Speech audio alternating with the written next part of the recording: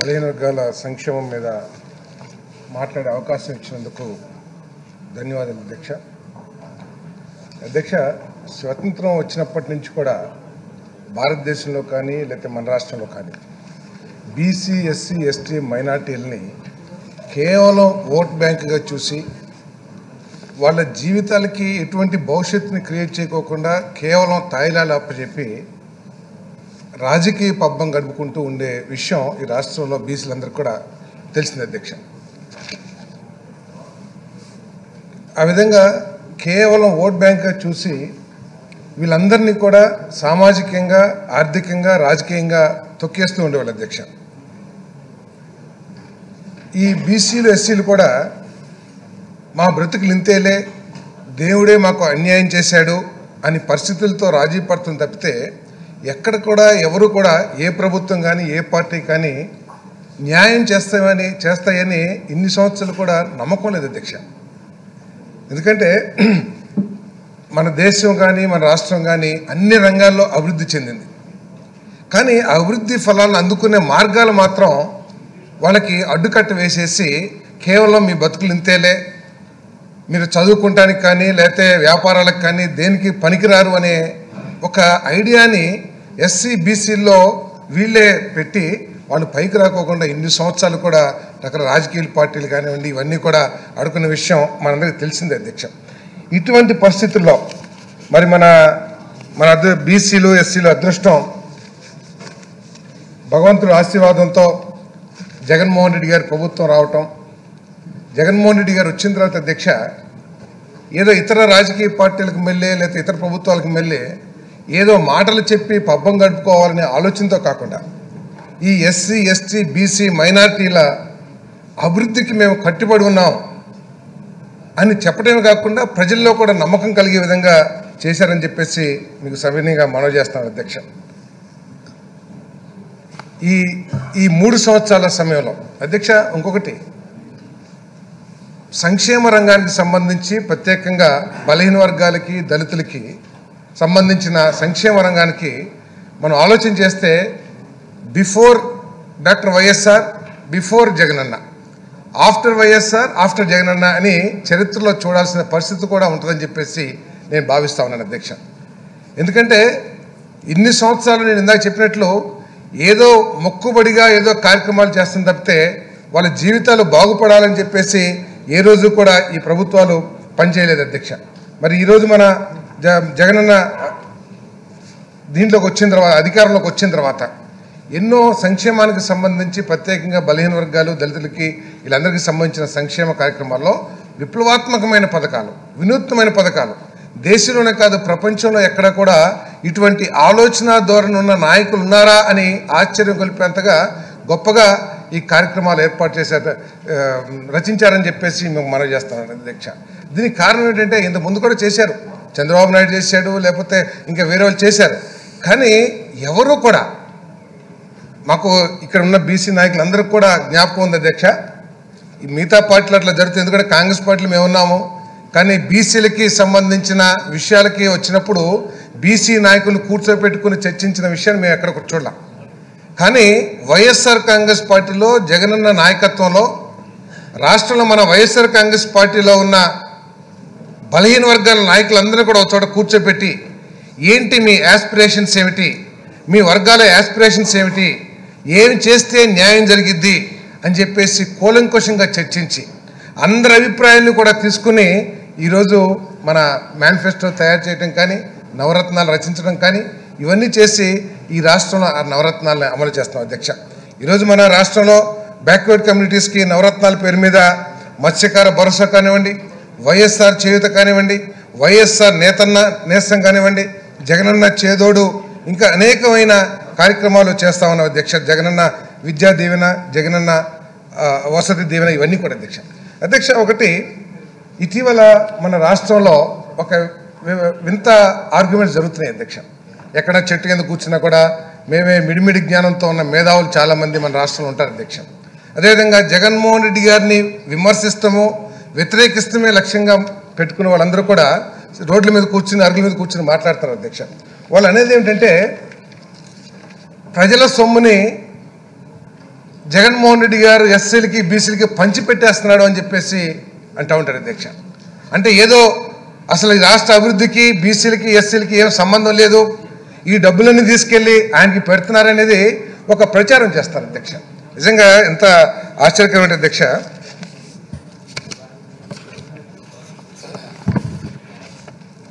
మొన్న ఎక్కడో చూశాను అధ్యక్ష, సైమన్ కుజ్నెట్స్ అని చెప్పేసి నోబెల్ ప్రైజ్ విన్నర్ అమెరికన్ అధ్యక్ష. 1971లో ఆయనకి ఎకనామిక్ సైన్సెస్ మీద నోబెల్ ప్రైజ్ కూడా వచ్చింది అధ్యక్ష.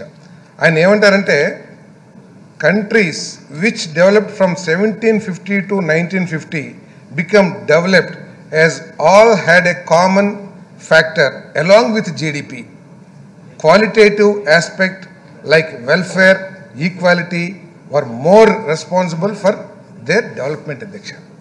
అధ్యక్ష, చంద్రబాబు నాయుడు లాంటి వాళ్ళు ఈ మధ్య మేము మేధావులము, అసలు అభివృద్ధి అంటే మాకే తెలుసు అని చంకలు కొట్టుకుంటారు అధ్యక్ష తెలుగుదేశం వాళ్ళు.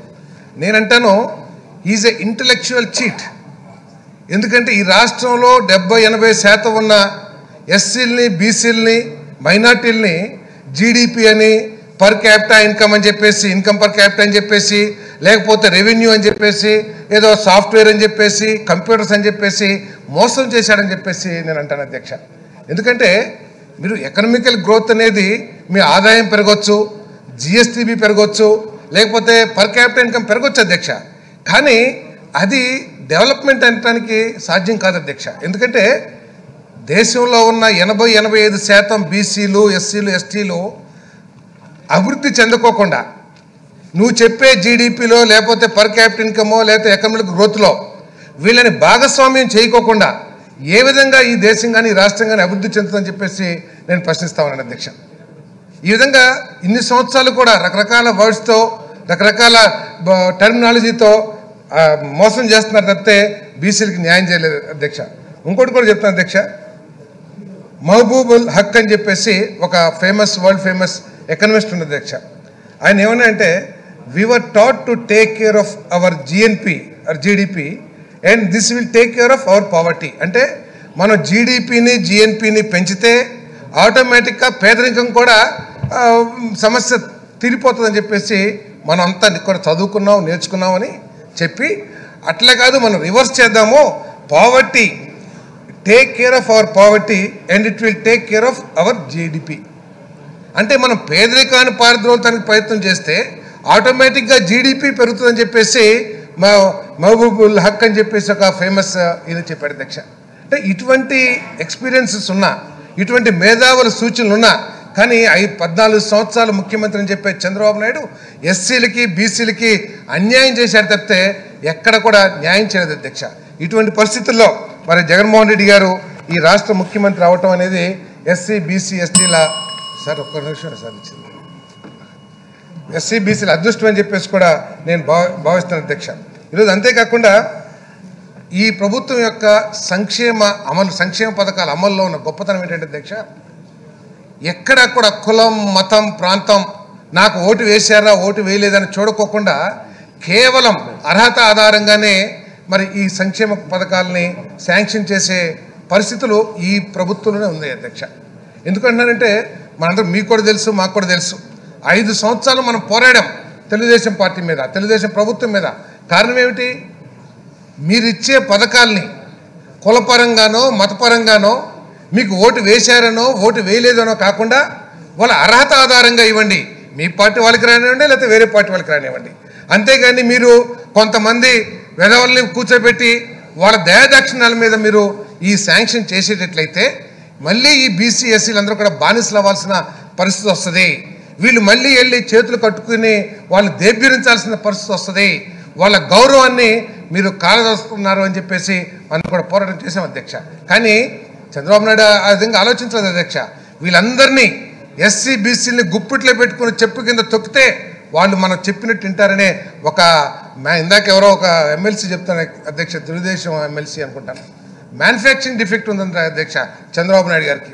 సో అట్లాగే ఆయన ఆ విధంగానే భావించాడు తప్పితే ఎక్కడా కూడా నిష్పక్షపాతంగా ఇద్దామని చెప్పేసి ఆలోచన చేయలేదు. కానీ ఈ ప్రభుత్వంలో ఎక్కడ కూడా మా ముఖ్యమంత్రి గారు మా నాయకుడు జగన్మోహన్ రెడ్డి గారు మా అందరికి డైరెక్షన్స్ ఇచ్చాడు. మీకు ఏదన్నా ఎవరికైనా రాకపోతే మీరు ప్రభుత్వం దృష్టికి తీసుకొచ్చి అర్హత ఉంటే వారికి ఇప్పించండి, కానీ మీరు రాజకీయాలు చొప్పించి అర్హత ఉన్న ఎవరికి కూడా మన సంక్షేమ పథకాలు అందకోకుండా చేయొద్దు అని చెప్పేసి గట్టిగా వార్నింగ్ ఇచ్చారు. కాబట్టి ఈరోజు మనందరం కూడా వాలంటీర్స్ని అపాయింట్ చేసి వాళ్ళ దీంట్లోనే మనందరం కూడా ఇవన్నీ శాంక్షన్ చేస్తాం అధ్యక్ష. అది కూడా శాచ్యురేషన్ మెథడ్. తెలుగుదేశం పార్టీలోకి వెళ్ళే మీ ఊర్లో ఎవరైనా చనిపోయారేమో ఎత్తుకురండి, చనిపోతే వృద్ధాప్య పింఛన్ ఇస్తానని చెప్పేసో, లేకపోతే ఎవరికన్నా క్యాన్సిల్ చేసేయండి మళ్ళీ ఇంకొకరికి ఇస్తానని చెప్పేసి కాకుండా శాచ్యురేషన్ మోడ్ అనే మెథడ్లో మొత్తం అందరికీ కూడా ఈ పథకాలను అమలు చేస్తున్న ఏకైక ప్రభుత్వం ఈ దేశంలో మరి వైఎస్ఆర్ కాంగ్రెస్ ప్రభుత్వం అని చెప్పేసి చెప్పక తప్పదు అధ్యక్ష. అధ్యక్ష ఇంకోటి అధ్యక్ష, ఈ సంక్షేమ పథకాలే కాకుండా బీసీలు, ఎస్సీలు, మైనార్టీలు అందరూ కూడా గర్వించాల్సింది ఏంటంటే ఎప్పటి నుంచో పోరాడేవాళ్ళు అధ్యక్ష. మీరు కూడా చూసుంటారు, ఏ పెద్ద నాయకుడి దగ్గరికి వెళ్ళినా కూడా ముందు మెయిన్ నాయకులందరూ కూడా అగ్రకులాలకు సంబంధించిన వాళ్ళు లేదా డబ్బు ఉన్న వాళ్ళు కూర్చుంటే పక్కన ఎవరో నాబోటి పేదవాడు వచ్చేసి మా బీసీలకు అన్యాయం జరుగుతుంది, మాకు మార్కెటింగ్ యాడ్ ఇస్తలేదు, మాకు డైరెక్టర్లు ఇస్తలేదు అని చెప్పేసి చెప్పడం మీరందరూ కూడా వినుంటారు అధ్యక్ష. కానీ ఈరోజు ఎవరిని బతిలాడే పరిస్థితి లేకోకుండా నామినేటెడ్ పదవులన్నింటిలో కూడా బీసీ, ఎస్సీ, ఎస్టీలకి 50% నామినేషన్. ఇప్పుడు నేను వేయాలన్నా, మీరు వేయాలన్నా, లేకపోతే ఇంకెవరు వేయాలన్నా కూడా ఎతికి మనకు ఒకవేళ తగలపోతే ఎతికైనా సరే మనం ఎస్సీ, బీసీ, మైనార్టీలని 50% ఇచ్చే అధికార చట్టం చేసాం అధ్యక్ష. అది జగన్మోహన్ రెడ్డి గారి చిత్తశుద్ధి అని చెప్పేసి మీ అందరికీ సెవెనింగ్గా మనం చేస్తాం అధ్యక్ష. అంతేకాకుండా మహిళలకు కూడా అధ్యక్ష, ఇంతకుముందు నాకు బాగా గుర్తుంది అధ్యక్ష, మా జిల్లాలోనే ఒక మార్కెటింగ్ యాక్ట్ చైర్మన్కి ఒక బీసీని నేను ప్రపోజ్ చేస్తే నా దగ్గర అందరూ బాగానే మాట్లాడేవాళ్ళు అధ్యక్ష. ఏది ఎంపీలు కానీ మినిస్టర్ సరే సారథి గారు ఇద్దామని, కానీ మళ్ళీ వెళ్ళి ఆ గ్రామంలోనే లేదా ఆ మండలంలోనే రెచ్చగొట్టి అతనికి ఎట్లా ఇస్తారు, ఇక్కడ ఈ సామాజిక వర్గం ఉంది, అక్కడ ఆ సామాజిక వర్గం ఉందని చెప్పేసి దాన్ని నాంచి ఆఖరికి వాళ్ళకి దక్కకుండా చేసిన పరిస్థితుల్ని మనం చూసాం అధ్యక్ష. అదే పరిస్థితి అన్ని రాష్ట్రాల్లో అన్ని చోట్ల కూడా ఉంది అని చెప్పేసి మీకు మనం చేస్తాం అధ్యక్ష. అంతేకాకుండా ఇంకో గొప్ప విషయం, ప్రపంచంలో ఎవరో కూడా ఆలోచించరు, ఎవరైనా బయట చెప్తే నవ్వే పరిస్థితులు కూడా ఉన్నాయి అధ్యక్ష. ఏంటి, బిజినెస్లో కూడా రిజర్వేషన్ కల్పించడం అనేది కేవలం అది జగన్మోహన్ రెడ్డి గారికి ఒక్కరికే సాధ్యమైందని చెప్పేసి ఈ సందర్భంగా మీకు తెలియజేస్తాను అధ్యక్ష. ఏ రాష్ట్రంలో అయినా చూడండి, ఈరోజు బీజేపీ కానివ్వండి, లేకపోతే కాంగ్రెస్ కానివ్వండి, ఆప్ కానివ్వండి, ఎవరైనా సరే పాలించే రాష్ట్రాల్లోకి వెళ్ళి బీసీ, ఎస్టీ మైనార్టీలకి వ్యాపారంలో మన రిజర్వేషన్ ఎక్కడ ఇచ్చారని చెప్పేసి అడగండి అధ్యక్ష. కేవలం నామినేటెడ్ వర్క్స్లో 50% ఇవ్వాలి, నామినేటెడ్కి సంబంధించిన ప్రతి వ్యాపారంలో కూడా 50% ఇవ్వాలని చెప్పేసి చట్టం చేసిన గొప్ప ప్రభుత్వం జగన్మోహన్ రెడ్డి గారి ప్రభుత్వం అని చెప్పేసి నేను మీ అందరికీ కూడా మనం చేస్తాను అధ్యక్ష. అంతేకాకుండా అధ్యక్ష, ఇంతకుముందు అందరూ కూడా మనందరికీ సరే పదవులు వస్తే అధికారం ఎంత ఉంటుంది అనేది తర్వాత విషయం అధ్యక్ష. కానీ గుర్తింపు అనేది మాత్రం రాజకీయంగా ఒక నాయకుడు పలానా రాజకీయ పార్టీలో ఈయన కూడా ఒక ప్రముఖ నాయకుడు అనే గుర్తింపు అనేది చాలా సంతోషాన్ని, ఆనందాన్ని ఇస్తుంది అధ్యక్ష. ఇప్పుడు మనందరం కూడా ఆ అసెంబ్లీ అయిపోగానే ముఖ్యమంత్రి గారు వెళ్తుంటే ఇక్కడి నుంచి పరిగెత్తుకుని వెళ్ళి నమస్కారం పెట్టి వస్తాం అధ్యక్ష. ఎందుకు, ముఖ్యమంత్రి గారు ఏమి అక్కడ సంతకాలు పెట్టేసి ఇదిగో పార్థన నీకు ₹1 కోటి లేదా ఇదిగో జగనన్న కాదు, నాయకుడు గుర్తించి మనల్ని పలకరిస్తే అదే మనకు ఒక పెద్ద గౌరవంగా మనం భావిస్తాం అధ్యక్ష. ఈరోజు అదే జరిగింది అధ్యక్ష. 56 కులాలకి అసలు 56 కులాలు ఉన్నాయని, 130 కులాలు ఉన్నాయనే విషయాన్ని జగన్మోహన్ రెడ్డి గారు ఈ రాష్ట్రంలో 139 కులాలు ఉన్నాయనే విషయాన్ని ఏ బలహీన వర్గాల నాయకుడికి కూడా తెలియదు అధ్యక్ష. కేవలం జగన్మోహన్ రెడ్డి గారే ఈ కులాలన్నింటినీ బయటకు తీసి వాళ్ళకి గుర్తింపిచ్చి వాళ్ళకి ఒక బొగ్గకారు ఇచ్చి వాళ్ళని రాజకీయంగా ఎంపవర్మెంట్ చేసిన విషయాన్ని నిజంగా వాళ్ళని మరి జగన్మోహన్ రెడ్డి గారిని బీసీసీ తరఫున వారికి ధన్యవాదాలు తెలియజేస్తాం అధ్యక్ష. అంతేకాకుండా అధ్యక్ష, ఎడ్యుకేషన్ పరంగా ఎడ్యుకేషన్ పరంగా అధ్యక్ష, ఇంతకుముందు మీకు కూడా తెలిసింది అధ్యక్ష, గ్రామాల్లో ఎవరు కూడా పిల్లల్ని బీసీ, ఎస్సీ ఈ పూరర్ సెక్షన్స్లో పిల్లల్ని చదివించడానికి ప్రయత్నం చేసేవాళ్ళు కాదు అధ్యక్ష. దానికి కారణం ఏంటంటే, సరే ఈరోజు ఏదో మన ఇంటి పక్కన స్కూల్ ఉంది, స్కూల్కి పంపిస్తాము 10 సంవత్సరాలు, ఈ స్కూలింగ్ అయిపోయిన తర్వాత మళ్ళీ డిగ్రీ చదివించాలి, ఆ డిగ్రీ చదివించాలంటే నాకు గుడిసె అమ్ముకోవాలో లేకపోతే నాకున్న కొంట భూమి అమ్ముకోవాలో, అమ్ముకుంటే మన కుటుంబం అంతా రోడ్డును పడుతుంది, అందుకని చదవని చదువుల కోసం ఇప్పుడు ఎందుకు స్కూల్కి పంపిస్తామని చెప్పేసి మానిపించేసి వాళ్ళు ఎక్కడో చోట కూలికో లేకపోతే ఎవరింటికాడ పాలేరుతనానికి పెడితే ఆ కుటుంబానికి కొద్దిగా ఆర్థికపరమైన వెసులుబాటు వస్తుందని చెప్పేసి ఆలోచించేవాళ్ళు అధ్యక్ష. అంటే ఆ తల్లిదండ్రులకి, అంటే ఆ బీసీ ఎస్సీ ఎస్టీ మైనార్టీకి సంబంధించిన తల్లిదండ్రులకి పిల్లల మీద ప్రేమ లేదని కాదు అధ్యక్ష. పిల్లలు వాళ్ళకు కూడా ఉంది, మా పిల్లవాడు డాక్టర్ అయితే బాగుంటుంది, మా పిల్లవాడు ఇంజనీర్ చదివితే బాగుంటుంది, మా పిల్లవాడు కూడా పక్కన ఉన్నత వర్గాల్లో పిల్లలకి వెళ్ళి మంచి ఉద్యోగం చేస్తే బాగుంటుందని ఆశ ప్రతి తల్లిదండ్రికి ఉంది అధ్యక్ష. కానీ పరిస్థితులతో రాజీ పడుతుంది తప్పితే వేరే మార్గం లేదనేది వాళ్ళ ఉద్దేశం అధ్యక్ష. కానీ రాజశేఖర రెడ్డి గారు వచ్చారు, రాజశేఖర రెడ్డి గారు వచ్చిన తర్వాత జగన్ అన్న వచ్చారు. ఆయన ఒక అడిగేస్తే ప్రతి చోట చెప్తా ఉంటాడు అధ్యక్ష. ఏదో స్పీచ్ అనుకున్నాం కానీ ఆయన ఒక అడిగేస్తే ఈయన 4 అడుగులు వేశారు అధ్యక్ష. ఈరోజు గర్భం దాల్చిన ప్రతి తల్లి కూడా నా పుట్టబోయే బిడ్డకి పుట్టిన రోజు నుంచి మళ్ళీ చదువు పూర్తయ్యే వరకు కూడా మా జగనన్న ప్రణాళిక సిద్ధం చేశాడు అనే నమ్మకంతో ఈరోజు గర్భిణీ స్త్రీలందరూ కూడా సంతోషంగా ఉన్నారని చెప్పేసి మీకు మనవి చేస్తున్నారు అధ్యక్ష. ఈరోజు ఎక్కడ బెంగపడాల్సిన అవసరం లేదు. నా పిల్లలు పుడితే నాకు పిల్లల్ని ఎట్లా చదివించాలి, నాకు తింటే ఇది లేదు అని భయపడుకోకుండా నా జగనన్న ఉన్నాడు. ఒక తండ్రిగా, ఒక అన్నగా, ఒక తల్లిగా అన్ని బాధ్యతల్ని కూడా ఈ రాష్ట్రంలో పుట్టే ప్రతి పిల్లవాడి బాధ్యతలు తీసుకున్న గొప్ప నాయకుడు జగన్మోహన్ రెడ్డి గారి అనటంలో ఎటువంటి సందేహం లేదని చెప్పేసి మేందరికి సవినీయంగా మనం చేస్తాం అధ్యక్ష. మరి అట్లాగే ఎడ్యుకేషన్లో ప్రీ మెట్రిక్ హాస్టల్స్ కానివ్వండి, అనేక జగనన్న వసతి ఇవన్నీ కూడా వేల కోట్ల రూపాయలు, ఒక నిమిషం అయిపోయింది, వేల కోట్ల రూపాయలు మరి శాంక్షన్ చేసిన విషయం అందరూ తెలిసింది అధ్యక్ష. అమ్మఒడి అంతేకాదు అధ్యక్ష, ఇంత ముందంతా కూడా బీసీలు మేము 50% ఉన్నాం, చాలా మంది చదువుతలేదు సార్. నేను మా మనసులో బీసీల మనసులో బాధని తెలియజేస్తూ మా ముఖ్యమంత్రి గారికి ధన్యవాదాలు చెప్తున్నాం. ఆనందం ఎందుకంటే అధ్యక్ష మేమందరం ఇక్కడ ఉన్న బీసీలందరం కూడా రకరకాల రంగురంగులు చొక్కాలు వేసుకోవచ్చు, కానీ లోపల మాత్రం మా స్కిన్ అంతా బీసీ అధ్యక్ష. కాబట్టి మేమందరం కూడా బీసీలకు జరుగుతున్న మంచికి మేము సంతోషపడి మాట్లాడాలని భావిస్తాం తప్పితే ఏదో ఉపన్యాసం కాదు అధ్యక్ష. ఇంతకుముందు బీసీలు ఎక్కడికి వెళ్ళినా మాకు 50% అని పోట్లాడుతూ ఉండేవాళ్ళం అధ్యక్ష. ప్రతి చోట అక్కడ మీకు తెలిసి ఉంటుంది, ఎందుకంటే మీరు కూడా రాజకీయ దీని నుంచి వచ్చారు కాబట్టి. అన్ని చోట్ల మాకు బీసీలకి 50% సీట్లు కావాలి, మాకు నిధులే బీసీలకి 50% కావాలి, మాకు సప్లైన్ కావాలని చెప్పేసి అధ్యక్ష. ఈరోజు అమ్మఒడి 13,000 కోట్లు ఖర్చు పెడితే అది 5,900 కోట్లు కేవలం బీసీల తల్లులకే పడింది. అంటే దాదాపు 48-49% మన అమ్మఒడి బీసీల తల్లిదండ్రులకు ఇస్తాం అధ్యక్ష. అదేవిధంగా వైఎస్ఆర్ చేయూత దాదాపు 50-55% వైఎస్ఆర్ చేయూత డబ్బులు మనం ఏదైతే ఇస్తున్నామో మొత్తం మనకి 9,179.97 కోట్లు ఇస్తూ ఉంటే దాంట్లో 5,669.95 కోట్లు కేవలం బీసీలకు సంబంధించిన మహిళలకి ఇస్తున్న విషయాన్ని ఈ రాష్ట్ర ప్రజలందరూ కూడా గుర్తించాలని చెప్పేసి మనం చేస్తాం అధ్యక్ష. అంతేకాని వైఎస్ఆర్ ఆసరా 12,000 కోట్లు ఇస్తే దాంట్లో 6,090 కోట్లు ఇచ్చాం అధ్యక్ష. అంటే దీని మూలంగా ఈ బీసీల దగ్గర కానీ ఎస్సీల దగ్గర కానీ డిస్పోజబుల్ మనీ, అంటే చదువుకుంటానికి ప్రభుత్వం ఫ్రీగా చూస్తూ ఉంది, అదేవిధంగా గ్రాడ్యుయేషన్ చేసినా లేకపోతే ఇంజనీర్ చేసినా డాక్టర్ చేసినా కూడా మరి ఫ్రీగానే చదివిస్తూ ఉంది. అంటే వీళ్ళ దగ్గర ఫ్రీ మనీ, అంటే డిస్పోజబుల్ మనీ, ఆ సొమ్ముని తన ఇష్టం వచ్చినట్లు తన కుటుంబాన్ని అభివృద్ధి చేసుకుంటానికి అవకాశం కల్పించింది ఈ ఆర్థిక పథకాలని చెప్పేసి మీకు సవినీయంగా మనం చేస్తున్నాం అధ్యక్ష. అంతేకాకుండా అధ్యక్ష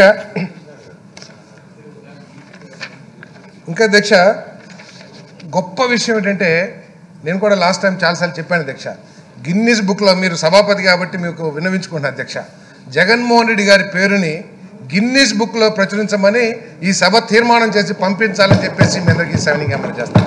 ఎందుకంటే ఈ ప్రపంచంలో ఎక్కడా కూడా ఒకటే రోజు 30 లక్షల మందికి ఇళ్ల స్థలాలు ఇచ్చిన పరిస్థితి ప్రపంచంలో ఏ నాయకుడు ధైర్యం చేయలేదు అధ్యక్ష, కేవలం జగన్మోహన్ రెడ్డి గారు చేశారు అధ్యక్ష.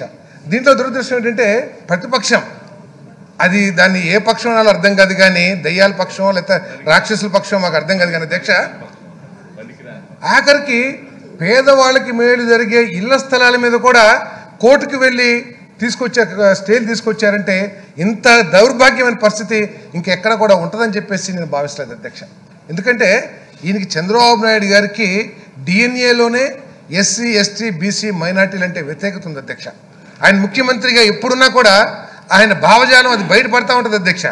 ఒకసారి నాయి బ్రాహ్మణులు ధర్నా చేసినా లేదు మత్స్యకారులు ధర్నా చేసినా, లేదు యాదవ్ ఏదైనా కోరికతో వాళ్ళ దగ్గరికి వెళ్ళాలన్నా వాళ్ళందరినీ కూడా తోలు తీస్తానో, తోకలు కత్తిరిస్తానో, ఎవడైనా దళితులో పుట్టాలనుకుంటాడని చెప్పేసి ఆయన భావజాలాన్ని ప్రస్ఫుటంగా మరి ప్రజల మధ్యలో ఉంచిన విషయాన్ని మనం కూడా జ్ఞాపకం చేసుకోవాలి అధ్యక్ష. కానీ అది వైఎస్ఆర్ కాంగ్రెస్ పార్టీ జగన్మోహన్ రెడ్డి గారిలో ఏ కోసైనా కూడా లేదని చెప్పేసి మీ అందరికీ సవినీయంగా మనం చేస్తాను. అందుకనే మరి రాష్ట్రం ఆర్థికంగా ఇబ్బంది ఉందంటున్నారు, ఆర్థికంగా అప్పుల పాలైందంటున్నారు. ఇదే పరిస్థితి చంద్రబాబు నాయుడు గారికి 2014లో వస్తే ఆ రోజు ఎన్నికల్లో ఏదైతే హామీలు ఇచ్చాడో రుణమాఫీ చేస్తానో అది ఇది అని చెప్పేసి 600 పేజీల హామీలు, కేవలం పైన ఫ్యాను లేదు, కింద కుర్చీ లేదని చెప్పేసి వాటిని ఎగ్గొట్టిన విషయాన్ని మనందరం కూడా జ్ఞాపకం చేసుకోవాలి అధ్యక్ష. అధికారంలోకి రాగానే నేను ఇంకా రాష్ట్ర ఆర్థిక పరిస్థితిని పరిశీలించలేదు, దీని మీద ఒక కమిటీ వేసి ఈ చేయగలమో లేదో చెబుతాను అని చెప్పేసి 4 సంవత్సరాలు డేకిచ్చిన విషయాన్ని ఈ ప్రజలందరూ కూడా జ్ఞాపకం చేసుకోవాల్సిన అవసరం ఉందని చెప్పేసి మీకు మనవి చేస్తాను అధ్యక్ష. ఆ రోజు చంద్రబాబు నాయుడు అధికారంలోకి వచ్చేసరికి కేవలం 1,20,000 కోట్లు మాత్రమే అప్పు ఉంది అధ్యక్ష. కానీ జగన్మోహన్ రెడ్డి గారు వచ్చేసరికి అది దాదాపు 4 లక్షల కోట్ల రూపాయలు అప్పు మనకు భారం పెట్టారు అధ్యక్ష జగన్మోహన్ రెడ్డి గారి నెత్తి మీద. అయినా కూడా ఎక్కడ కూడా మాట తప్పలేదు అధ్యక్ష. ఏ హామీలనైతే నమ్మి, ఏ నాయకత్వాన్ని అయితే నమ్మి ఈ రాష్ట్ర ప్రజలు చారిత్రాత్మకంగా 151 సీట్లు అప్పచెప్పారో ఆ హామీలన్నింటినీ కూడా అమలు చేసుకోవాలి. అమలు విశ్వసనీయతే నా లక్ష్యం, నా క్యారెక్టర్ విశ్వసనీయత అని చెప్పేసి అప్పులున్నా ఏదున్నా కూడా వాటిలో మాత్రం ఎక్కడా కూడా తగ్గకుండా ఇచ్చిన 90-95% హామీలన్నింటినీ కూడా అమలు చేశాడు అధ్యక్ష. దీన్ని అభివృద్ధి కాదని ఎట్లా అంటారు అధ్యక్ష? అభివృద్ధి అంటే ఆఖరికి అధ్యక్ష even world bank human development ఇండస్ట్రీస్లో కూడా అధ్యక్ష కొన్ని పారామీటర్స్ ఇచ్చారు అధ్యక్ష. ఏంటి, ఒక రాష్ట్రం కానీ ఒక దేశం కానీ అభివృద్ధి చెందింది అనడానికి ఎటువంటి పారామీటర్స్ కావాలని చెప్పేసి ఇచ్చారు అధ్యక్ష. అది అరవింద్ సుబ్రహ్మణ్యం చెప్పారు అధ్యక్ష. దాంట్లో ఏంటంటే education, health, efficiency, capacity building, participation of women in decision making, better lively conditions like floor area for the household. అంటే ఇల్లు కట్టించడం కూడా ఆ ఇంటి ఫ్లోర్ ఏరియా కూడా ఒక ఇండస్ట్రీస్గా తీసుకుని యుఎన్ చేస్తూ ఉంటే, ఎడ్యుకేషన్ ఏ విధంగా ఉంది అని చెప్పేసి మన యుఎన్ అన్ని తీసుకుంటా ఉంటే చంద్రబాబు నాయుడు ఏం చేశాడు అధ్యక్ష? అధికారంలోకి రాగానే ఏదైతే హామీ ఇచ్చాడో నేను మాఫీ చేస్తానని చెప్పేసి వాటన్నిటిని ఎగ్గొట్టడమే కాకుండా ఆఖరికి ఎడ్యుకేషన్ అధ్యక్ష ఎంత మోసం చేశాడంటే బీసీలందరికీ కూడా రక్తం మరిగి వాళ్ళంతా కూడా జగన్మోహన్ రెడ్డి గారిని ముఖ్యమంత్రి చేశారని చెప్పేసి చెప్తున్నారు అధ్యక్ష. ఎందుకంటే ఆయన మనకు జ్ఞాపకం ఉంటుంది అధ్యక్ష, ఫీజు రింబర్స్మెంట్ మొట్టమొదటిగా రాజశేఖర రెడ్డి గారు తీసుకొచ్చారు. ఆయన రావటం మూలంగానే ఆయన పుణ్యమా అంటూ ఈ దేశంలో లక్షలాది మంది యువకులు ఇంజనీర్లు, డాక్టర్లు అవుతాం, వేల మంది మైనార్టీలు డాక్టర్లు, ఇంజనీర్లు అవుతాం అయ్యారు అధ్యక్ష. ఆ రోజు ₹1 కూడా కట్టాల్సిన అవసరం లేదు అధ్యక్ష. కాలేజీ ఎంత ఫీజు వసూలు చేస్తే అంత ఫీజు కూడా ప్రభుత్వమే చెల్లించేది అధ్యక్ష. చంద్రబాబు నాయుడు రాగానే ఏం చేశారంటే కాలేజీ వాళ్ళందరూ పిలుచుకున్నారు అధ్యక్ష. ఆయనకు కావాల్సిన కాలేజీలన్నిటికీ మీ ఇష్టం వచ్చినట్టు ఫీజు పెంచుకోండి అని చెప్పేసి అధ్యక్ష. అది 80,000 నుంచి 1,50,000 దాకా కాలేజీని బట్టి వాళ్ళే ఫీజు నిర్ణయించుకున్నారు అధ్యక్ష. సరే, ఫీజు నిర్ణయించాం, మీకు దాంట్లో ఏమున్నాయో లోకలు ఏమున్నాయో లావాదేవీలు ఉన్నాయో మాకు అనవసరం. కానీ ఫీజు పెంచినప్పుడు ఫీజు రింబర్స్మెంట్ ఏంటి అధ్యక్ష? ఫీజునే నేనే కడతాను నీ తరపున అనేది కదా అధ్యక్ష ఫీజు రింబర్స్మెంట్ అంటే. కానీ రాజశేఖర రెడ్డి గారు ఎంతైతే ఇచ్చారో 35,000 37,000 అంతే ఫీజు ఇస్తానని అన్నారు అధ్యక్ష. ఇంకా పేదవాళ్ళు ఎట్లా చదువుతారు అధ్యక్ష? ఆ విధంగా ఎడ్యుకేషన్ పరంగా కూడా బీసీలు ఎస్సీలని నాశనం చేశాడు చంద్రబాబు నాయుడు అని చెప్పేసి మనం చేస్తా అవుతుంది అధ్యక్ష. అదేవిధంగా హెల్త్ పరంగా అధ్యక్ష, హెల్త్ పరంగా ఆ రోజు ఆరోగ్యశ్రీ డాక్టర్ వైఎస్ రాజశేఖర రెడ్డి గారు ఆంధ్రప్రదేశ్ తెలంగాణ ఉన్నంత కాలం కూడా ఆయన పేదవాళ్ళకి గుర్తుంటాడని చెప్పేసి మనం చేస్తున్నాం అధ్యక్ష. పుక్కి మంచంలో పడుకుని నా గతి ఇంతేలే, నా పిల్లలు నాకు వైద్యం చేయించలేరు, వాళ్ళైనా ఏం చేస్తారులే అని తన జీవితాన్ని ఎండ్ చేసుకుంటాను ఎదురు చూస్తున్న పరిస్థితుల్లో నువ్వు కూడా ఎక్కడ మన రఘుపతి గారు ట్రీట్మెంట్ చేయించుకుంటారో లేదా పార్థసారథి దగ్గర ట్రీట్మెంట్ చేయించుకుంటాడో ఆ పక్కన నీకు బెడ్ వేసి నీకు ట్రీట్మెంట్ చేపిస్తానని ఆసరా వైఎస్ ఆరోగ్యశ్రీ ప్రారంభించిన గొప్ప నాయకుడు రాజశేఖర రెడ్డి గారి అధ్యక్ష. నాకు ఇప్పటికీ గుర్తుంది అధ్యక్ష, మంత్రిగా ఒకసారి నేను రాజస్థాన్ వెళ్ళాను అధ్యక్ష. ఆ రోజు అశోక్ గెహ్లాట్ గారిని ఊరిని మర్యాదపూర్వకంగా ఆయన కలిస్తే ఆయన 5 నిమిషాలు టైం ఇచ్చి అరగంట ఆరోగ్యశ్రీ గురించి చెప్పించుకున్నాడు అధ్యక్ష. ఆఖరికి నాకు కూడా పూర్తిగా సమాచారం లేకపోతే సారథి గారు మీరు హైదరాబాద్ వెళ్ళంగానే మీ ప్రభుత్వంలో ఆరోగ్యశ్రీకి సంబంధించిన డాక్యుమెంట్ని నాకు పంపించండి కొంచెం దయచేసి అని చెప్పేసి అశోక్ గెహ్లాట్ గారు ముఖ్యమంత్రి, ఈరోజు కూడా ముఖ్యమంత్రి అధ్యక్ష, ఆయన అడగటం జరిగింది అధ్యక్ష. అంటే అంత గొప్ప పథకాన్ని ఈరోజు రాజశేఖర రెడ్డి గారు ప్రవేశపెట్టారు అధ్యక్ష. ఆ పథకాన్ని కూడా నీరుగార్చారు అధ్యక్ష. కార్పొరేట్ హాస్పిటల్స్కి లాభం చేయడం కోసం ఈయన నెల నెల బిల్లులు చెల్లించకపోతే ఏ పేషెంట్ అక్కడికి వెళ్ళినా కూడా అది ఆరోగ్యశ్రీ మాకు రావట్లేదు, మీకు కావాలంటే డబ్బులు కట్టి చేయించుకోండి, లేకపోతే మీరు ఎక్కడికైనా వెళ్ళండి, గవర్నమెంట్ హాస్పిటల్కి వెళ్ళండి అని చెప్పేవాళ్ళు అధ్యక్ష.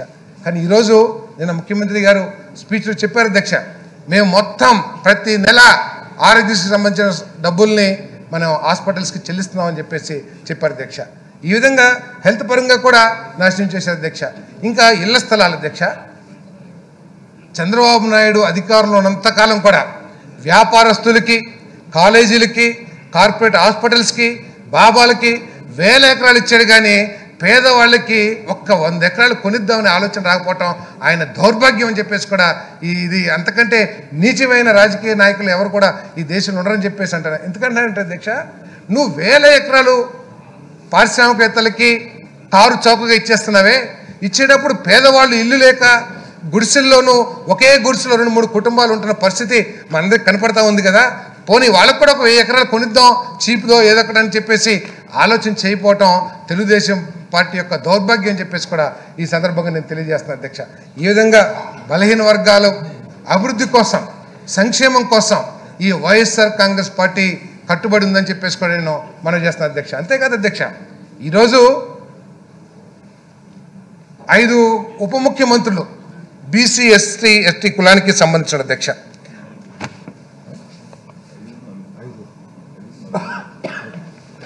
అధ్యక్ష నలుగురు బీసీ ఎస్టీకి సంబంధించిన అధ్యక్ష. అసలు ఆశ్చర్యకరం, రాజకీయాల్లో ఈ విధంగా జరుగుతుందని బీసీలు ఎప్పుడు కూడా ఊహించి ఉంటున్నాడు అధ్యక్ష. ఎమ్మెల్సీస్ వస్తే ఓసీలకి 14 ఇచ్చారు అధ్యక్ష, రెడ్డీస్కి 6, కమ్మాస్కి 2, క్షత్రియస్కి 2, బల్జల్కి 1 అధ్యక్ష. బీసీలకి ఎస్సీలకి 5 ఇచ్చారు అధ్యక్ష, బీసీలకి 9 ఇచ్చారు అధ్యక్ష, యాదవులకు 3, కొప్పుల వేలమ్మకి 1, పద్మశాలికి 2, వన్యకుల క్షేత్రాలు. అసలు ఈ కులాలకి ఎమ్మెల్సీలు అవుతారు మా నాయకులతో పాటు మేము కూడా ఎప్పుడైనా కౌన్సిల్కో లేదా అసెంబ్లీకి వెళ్ళొచ్చు అని చెప్పేసి ఎవరు కూడా కళలు కూడా ఊహించుంటారని చెప్పేసి నేను భావిస్తున్నాను అధ్యక్ష. తర్వాత రాజ్యసభ మీకు తెలుసు అధ్యక్ష, ఎందుకంటే మీ తండ్రి గారు పీసీసీ ప్రెసిడెంట్ చేశారు. ఎటువంటి వ్యక్తులు రాజ్యసభ సీటు కోసం ప్రయత్నం చేసేవాళ్ళు అప్పుడు చెప్పుకునేవాళ్ళు అధ్యక్ష. ఒక్కొక్క ఎమ్మెల్యేకి ఏదో ఒక కారు ఇచ్చేసాడు ఓటేస్తే అని చెప్పేసి. అంటే తప్పు ఒప్పు నాకు తెలియదు అధ్యక్ష, తప్పు అయితే కనుక రికార్డు నుంచి తొలగించండి. ఒక్కొక్క ఓటు వేసినందుకు ఒక్కొక్కరికి ఒక ఫియట్ కారు ఇచ్చారని నా చిన్నప్పుడు చెప్పుకునేవాళ్ళు అధ్యక్ష. అంటే కోటీశ్వర్లు, పెట్టుబడిదారులు మాత్రమే ఆ రాజ్యసభ సీటుకి అర్హులనే ఒక భావన ఇన్ని సంవత్సరాలు ఈ రాజకీయ రంగంలో ఉండింది అధ్యక్ష. కానీ మొట్టమొదటిసారిగా ఎటువంటి ప్రయత్నం లేకోకుండా ఇగో పలానా గౌడ కులస్తులకి, ఇగో పలానా ఫిషర్మెన్ కమ్యూనిటీ కానీ మా సోదరులకి రాజ్యసభ సీట్ ఇచ్చారంటే ఎంత గొప్ప నాయకత్వమో ఈ రాష్ట్రంలో ఉంది. బలహీన వర్గాలకి ఎంత సన్నిహితమైన నాయకత్వం, బలహీన వర్గాల సంక్షేమాన్ని ఏ విధంగా కోరుకుంటున్నారు జగన్మోహన్ రెడ్డి గారు మనందరూ కూడా అర్థం చేసుకోవచ్చు అని చెప్పేసి మీ అందరికీ మనవి చేస్తారు అధ్యక్ష. మరి ఇంకా చాలా ఉంది అధ్యక్ష, కానీ ఇప్పటికే మీరు 3 బిల్లులు కొట్టారు. మా వెనకాలేమో నా సోదరు తిట్టుకుంటా ఉన్నాడు. ఈయనకి ఇచ్చారు, నేను ముందు మాట్లాడుకున్నాను స్పీకర్ గారి దగ్గరికి వెళ్ళి ఈయన టై ఇవ్వని లేచాడని చెప్పి తిట్టుకున్నాడు అధ్యక్ష. అందుకని కొంత, ఎందుకంటే బీసీల గురించి మాట్లాడుతాం అనే దానికంటే కూడా ఇంకా గొప్ప అనుభూతి ఉండదు అధ్యక్ష. కాబట్టి ఈ అవకాశాన్ని ఇచ్చిన మీ అందరికీ కూడా ధన్యవాదాలు చెప్తూ సెలవు తీసుకుంటాను.